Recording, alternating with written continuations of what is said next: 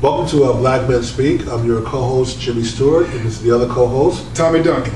And today we're going to talk about black relationships. And this is going to be a two-part series, so please watch part 2 to get the complete discussion. And Tommy, let's start our discussion with part of the way this came about was there have been several stories by CNN, I think Black in America 1 and 2, there may be a 3 and 4, who knows, where they interview a number of very attractive, talented black women who all have the same story, that they can't find a good black man to pair up with. And after analyzing the overall, it's not just as simple as there are not enough good black men out there. It's much more complex problem than that. But there's certainly, just overall number-wise, there does seem to be a shortage of good black men. So let's start a discussion and talk about why there's a shortage and what can be done about that. And then in part 2, let's discuss more from a female perspective, some of the things that may be an issue there. So let's start with our young men. I think to start with, we have far too many of our young men who are dropping out of high school. You can't have a 40 to 50% high school dropout rate and somehow be surprised that some of the universities, there's an 8-to-1 ratio, or even more in some cases. And with that much of a disparity on the college level, that's only going to bleed over into the professional level when those young men come out of college, that if there wasn't enough in college for all of the black women, there's certainly not going to be enough in the professional world for all of the professional black women out there. True. Yeah, it's a huge problem that we have in our community in particular. I mean, it starts, unfortunately, at a very young age. So, young boys who are probably in the 8-9-year-old range are targeted, in their 4th and 5th grade. And, where most kids, I believe, especially speaking, are operating at the level of genius up through 4 years old, just because their minds are a sponge and they capture everything, and they're very curious. I mean, I think that's the beginning of genius. But by the time that they're 4 years old, young black boys are in a situation educationally where, number one, they don't see a lot of male teachers, much less black male teachers in their schools. The majority of their kids, unless they're in a predominantly black school, in some urban school districts, they're usually being taught by women, in some cases black or white women. And as a result, they don't see a lot of role models at a very early age, especially if they don't have a father in their home. Sure. And so as a result, a lot of our kids are being railroaded, especially young boys, into remedial classes. Yes, they are. Where their education is becoming, at best, very questionable. And so once I found that you find kids who don't feel that education is the aggressive track for their future, then they begin to get behind, their counterparts of other cultures, and then they also get behind young black women as well, who've been far exceeding young black men in terms of graduating high school, getting their degrees from college, etc. And so that pool of young men begin to shrink at a very young age. Yes, it does. Now, years ago, we discussed the book Losing the Race, and I believe it was a Stanford professor who wrote the book. And that's one of the things he pointed out, that in Head Start, in kindergarten, in 1st, 2nd grade, and generally up to about the 3rd grade, young black boys perform quite well. In fact, they're the leader of the performance boards. But by the time you get into the 4th, 5th, and 6th grades, they're in the back of the class. And by high school, they're already out of the whole system. They've dropped out of many of them. And there has to be something in this whole process. Well, like you said, you can go from being very curious, very aggressive, wanting to dominate as far as what you know, to all of a sudden being pushed out of the system. I think part of it may be the mindset that he's not threatening when he's in kindergarten or the 1st grade.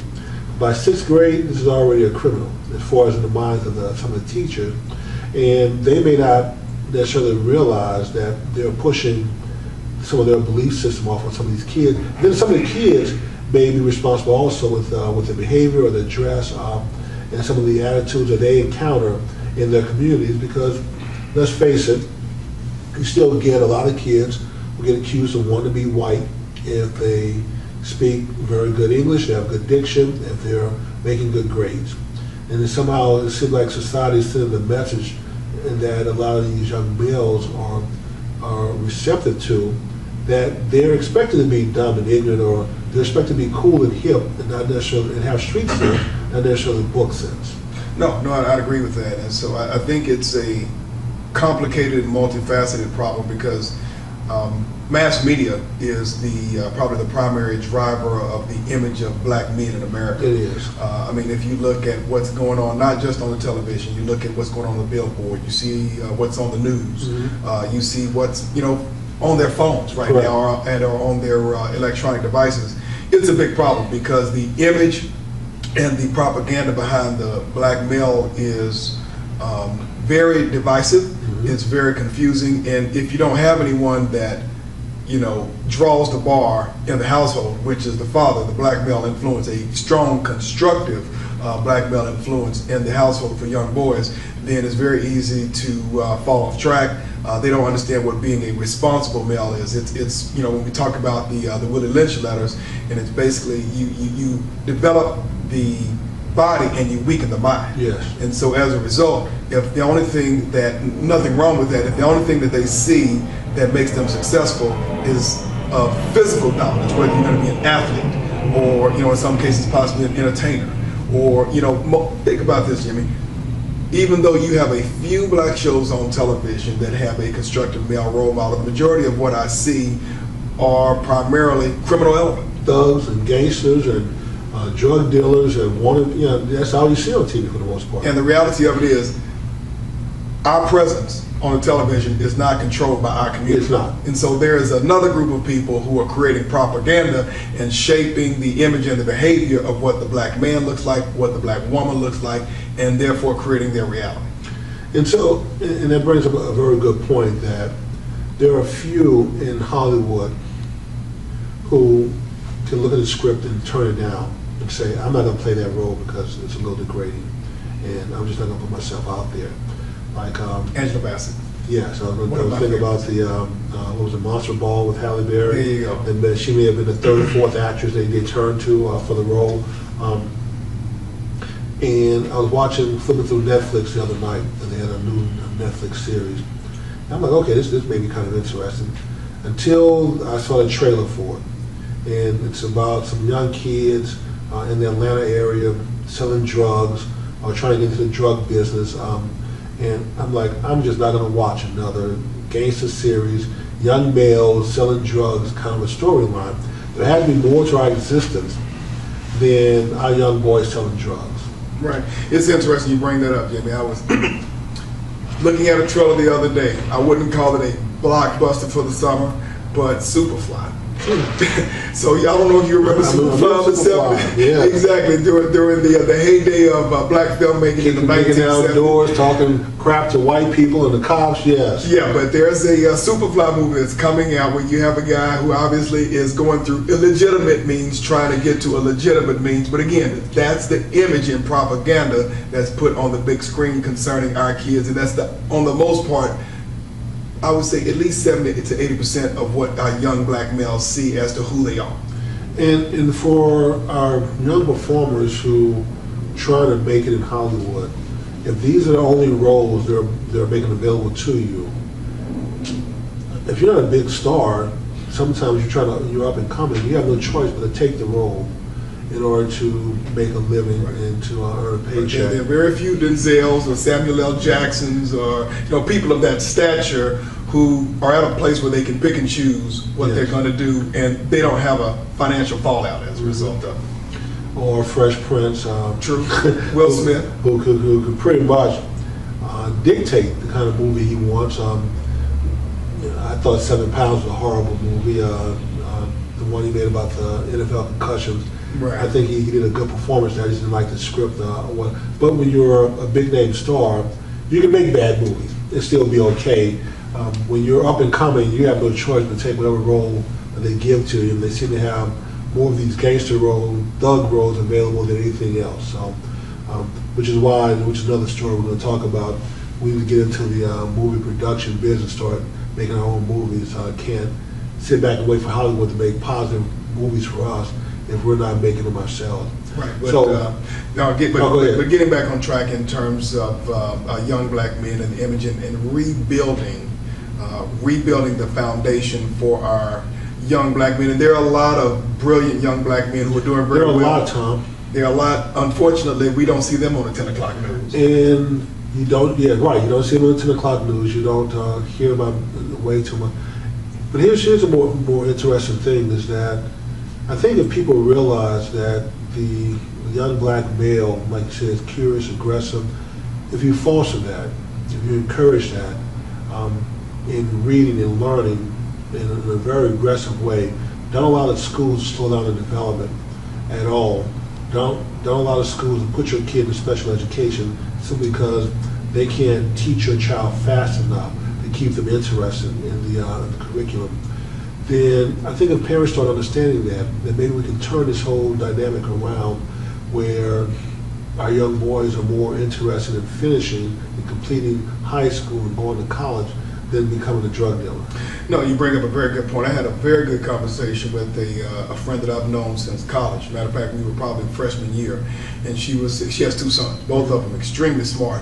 What she found out is that when her son was still in grammar school, that the teacher had put her and some other kids in what they called a club. They call it a special club, and really all it was a remedial track in order really to sidetrack them.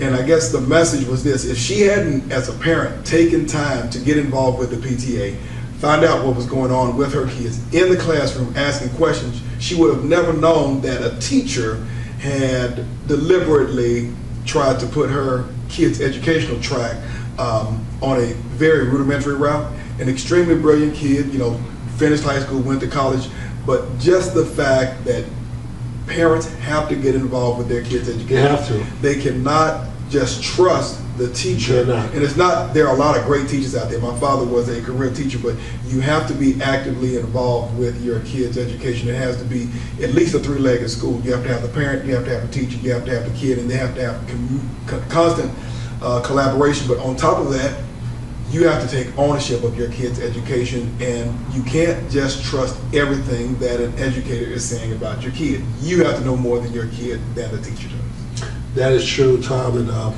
with my daughter and my son, it's a very true story. So she in middle school, she was in the Plano School District, and they had everything mapped out from junior high all the way through high school. It was already mapped out. And she was in all the advanced classes. I didn't allow her to take any of these fluffy electives. So for electives, she had, she would have calculus or math or sometimes science class because I wanted to prepare for college. And so that was the track that she was on up until 11th grade. And I didn't think anything of it. So when we moved out of the Plano School District into the Carrollton School, and this is not to embarrass the Carrollton School District, but she was in a blue ribbon school. So it was a very good school, and I'm thinking, okay, you got her records from Plano, and that you're just her classes are already mapped out, so we're just gonna continue on this track. Unbeknown to me, they're looking at her, no, okay, you don't need any more math classes, you complete all your math credits, you got all your science credits. And I look up, Tom, and in her senior year, they have her in, what do they have her in? Building sets for drama class, and in some math class where she said, oh, down in the class with all the football players. It was math for dummies, basically what it was. It's all these fluff classes that they've now put her in. And then her counselor is telling her, oh, don't worry about college. Don't worry, go to college. Junior college is where you need to go. And you start thinking about junior college. Because those people going to college is just a lot of money being spent, and maybe a waste of time. And so, a lot of kids have better results going to junior college first. So that's for daughter one. By the time I figure out the damage is done at that point. And so I'm asking the school, how do we go from someone who's taking Algebra 1 and 2, Geometry, who's taking Trig, who's taking pre-calculus, but now going to be taking Calculus 1 now. How do we go from that to Math for Dummies? I just don't get that progression, but she made all her math credits. Okay, but still, if you follow the progression here, you don't go up the hill and then all of a sudden go back where you started. Not just back where you started, but even below that. And then my son, when he came out of high school, his counselor told him he needed to be a welder. You know, you'll do well working with your hands, so you need to take up welding. And unfortunately, that's all he needed to hear, because he's going to take the easy route out anyway. And he never quite recovered, because he's still a knucklehead today, unfortunately. That's another story. But I don't think what happened in my situation is a one-off. I think that's probably the norm for a lot of these kids who get really bad advice. And you're right, the parents need to stay involved with what happened at school. Every semester, go to the school and make sure that the classes have not changed, that the track has not changed, they have not put your kid in some special club, some remedial program or some track for dummies, and I hate to use that term, or some special need program, because it will happen, and it may happen and you don't even realize it. So paying attention to what's going on is important, like you said. But on top of that, pushing your kids, like you said, setting the bar really high. And I think as a community, we need to also let the parents know that it's okay to set that bar really high. I think a lot of parents think that they need to make it easy for their kids because they're trying to be friends with their kids as opposed to being parents to their kids. Especially with young black boys, there is no easy way to do this. You have to be aggressive, you have to be disciplined, and you need to be hard on them sometimes, because a sign of softness may mean that they stop listening to you, they stop paying attention, they lose respect for you. So a strong male figure in their life, someone's going to put their foot down and mean what they're saying, say what they mean, is what some of these young boys need with that kind of rock in their life. It may not, if the father's not there, it could be an uncle, it could be a brother, it could be someone else, even somebody from the community. If you have to go borrow a dad to be dad to your kid, I would suggest women look at those options. But even other black men who may not have kids or even have children, if you have time to mentor some black male who doesn't have a father figure in his life, we have to all start doing what we can to turn this thing around, because we're losing far too many boys to the prison system. No, I'd agree, and I think unfortunately, it may not be a very easy thing for people to swallow, but for a lot of our kids, most of which are being born into a single female-headed household, we've got to turn the corner on having kids into a single female-headed household where there is no father involved in the equation. We've had a lot of women who have been very successful, and they don't have a man per se who are in the equation long term, and so they decide they want to have children. There's nothing wrong with having children, but I believe it takes two strong parents. It does. And it's difficult for two strong parents to raise a kid, a healthy kid who's well balanced, who's aggressive, but doing it by yourself is very difficult. Not impossible. We have a lot of great women who've done a very good job of raising their children, but I don't know that I can talk to any of them who said, if I had to do it over again, if I could, start a little bit earlier, find a husband, find the right man to help co-parent this child, then I think it would have, been a lot easier, not just on the kid, but on myself as well, because you have a parent who's fully responsible for a child, but you have no one who's responsible to take care and nourish her as well, which makes both of them a lot better, because there's typically things that a mother's going to bring to the equation in terms of being a parent, then there's something that a father's going to bring. You're correct. Exactly, in terms of being a parent. And I think that actually produces a more well-rounded young man or young woman, for that matter. I think you're right. I think in both the young male and young female case, you're right. Both parents being there, the mother is normally the emotional hub of the family. Exactly. So she brings the emotional security and stability that you need for people to feel secure. But then the dad brings the security piece to it, that you feel protected with dad there, financial security and even physical security. But then he's also brings the discipline that's needed. Fathers tend to be more of a disciplinary than the mothers in a lot of these two-parent households. And then the other thing, Tom, is we haven't talked about this in a while, but if this thing doesn't turn around soon, I mean really soon, and I know we kind of have jokingly talked about it, but we may, as a community, a black community, may need to embrace polygamy as an answer at some point. We may not have enough black males to go around for the number of black females who want a good black man. And if that's been the case, rather than some woman go all her life and never have the experience of a good black man in her life, it may be time to double and triple up, and maybe even quadruple if we don't get this thing turned around. So people out here listening, let's start taking steps right now for those of you who are somehow offended by the thought of polygamy. But the reality is that if this continues on the path that it's on, really what choice will we have? Well, Jimmy, I mean, it's an interesting thought. I just don't believe that you're going to find the majority of women who are going to adopt. Every woman wants her own. Even if it is an ideal situation, where are you going to find women who are going to adopt polygamy? I totally understand, but if the shortage of black men is so severe, and a lot of black women do not want to date outside their race, which I've heard a lot of black women say. Well, I think that we're starting to turn the corner on that. I think that one of the biggest arguments, in certain cases, frustration of black women is they see black men who are dating and or marrying white women, and you have all of these great black women out here. And I think I'm starting to see now a lot more black women who are, let's say, resolving that they will date outside of their race. Probably more black men dating white women or women of other ethnicities, whether it's white, Hispanic, Asian, or Indian, than you do black women. But I believe that there are, more black women now who are resigned to the fact that they may have to find someone outside of their culture. And then outside the educational system, Tom, the other piece is a lot of these young black males have been raised by single mothers with no male figure or father in the household. Some of them lack the knowledge on how to be a real man. Everything they know about manhood came to them from a woman, right? Or from women, because sometimes there's a grandmother or aunts involved. In the case of my son, that was his situation. He was raised by his mother for the most part, and his grandmother and his aunts around him, and they babied him and took care of him.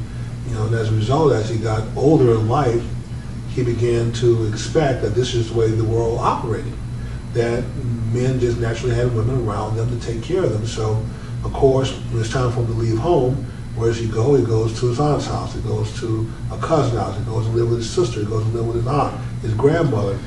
The common denominator in all those scenarios, he's always living with a woman who's taking care of him. Jimmy, put a roof over his head. You're right, and it is. And even when he had his own place a couple of times, he didn't feel comfortable being on his own, being responsible for himself.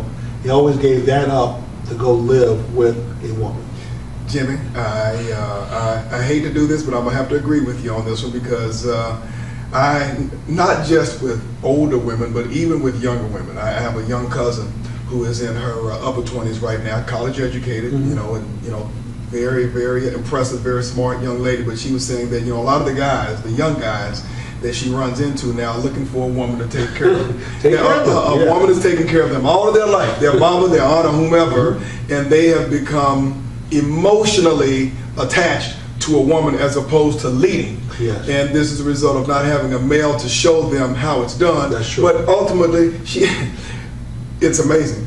She said that a guy came up, talked to her, asked her for a number. So a couple of weeks, they had talked a couple of times. He asked her for some money to replace his shoes because he had bought these high-priced shoes. He didn't have much money. He didn't have enough money for his rent, and if she would let him borrow some money to pay his rent, because he paid too much money for a pair of new shoes and he can't pay his rent.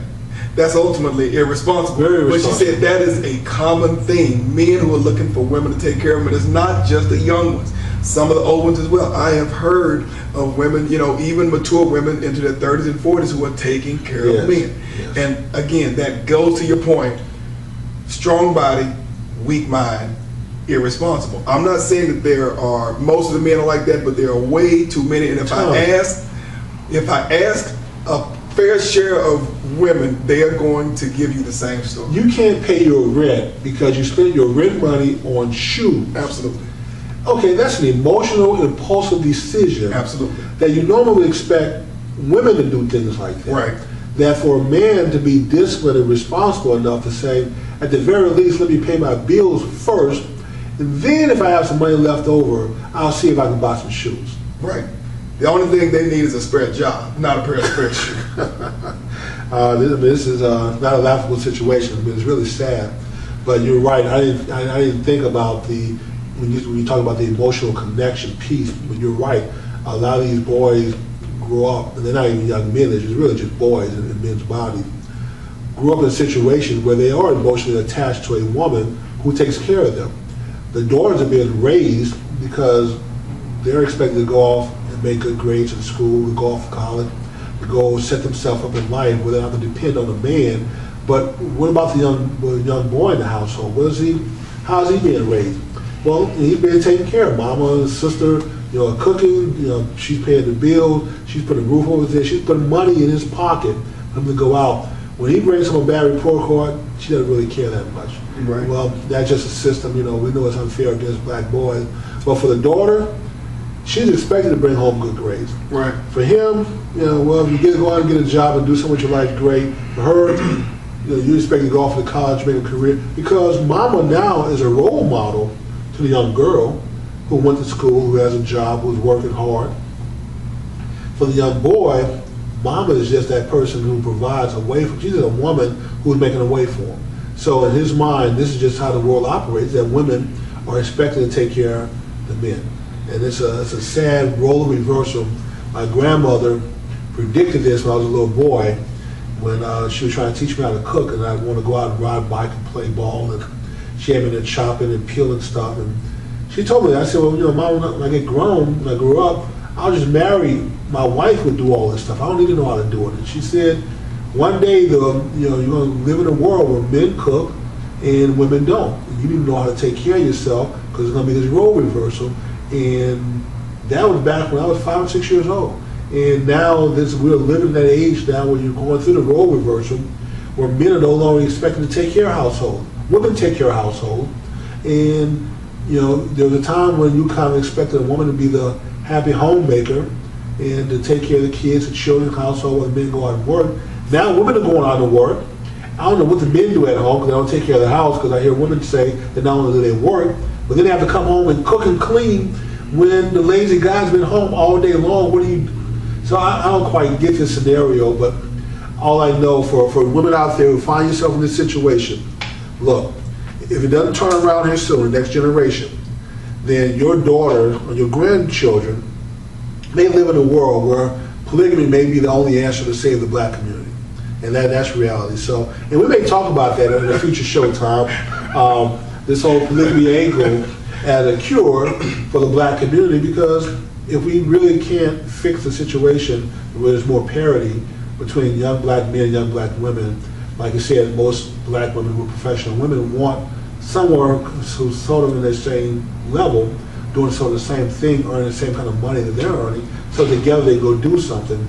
If she has a $150,000 salary and you're making $18.50 down there at the grocery store, that may be a problem. You may be a very good guy, and you may even have some leadership qualities. You may be the kind of guy you can depend on, but that income level, that income gap is going to be too much. Even if she's not tripping about it, in his mind, she's the breadwinner. And then his little money that he brings to the table doesn't amount to a whole lot when it comes to what they're doing overall. And they may always feel inadequate for that. So I agree. And I think it's a problem for both the woman and the male, because most women are going to be looking for a man who's doing at least as good, if not better than them. Yeah. Otherwise, they're not going to concede leadership in that household to someone who's not making the type of money that they are. And that's at the end of the day, that's the way it is. That's the way it is. So it's a don't blame us now. We're just the messengers. So we're just telling you how things are, not that we make the rules. So right. So ultimately, Jimmy, think about this. If from this day forward, every child that was born into our community had a mom and a dad married together, it would still take at least a generation, 20 years to clean out everything. That is true. So with that being said, we're almost out of time here. So let's wrap up part one. We're going to come back with part two and continue the conversation, but we're going to talk a little bit more about what's going on with the women in this equation. And this won't be the last time we'll talk about it. Like I said, the issue is a very complex one, so it's going to take many, many, many episodes to just be able to scratch the surface and discuss it fairly. So let's give a shout out to our sponsors, Fitness 360 for allowing us to use the building, and MOTC Telecom for sponsoring our show. and to Forest Film for doing our editing and uploading to YouTube. And we thank you, of course, for our viewers, just like you. And please encourage others to watch our shows, and please subscribe. We need the subscribers and the viewers. So from Black Men Speak, we look forward to seeing you next week. Thank you. That's all, folks.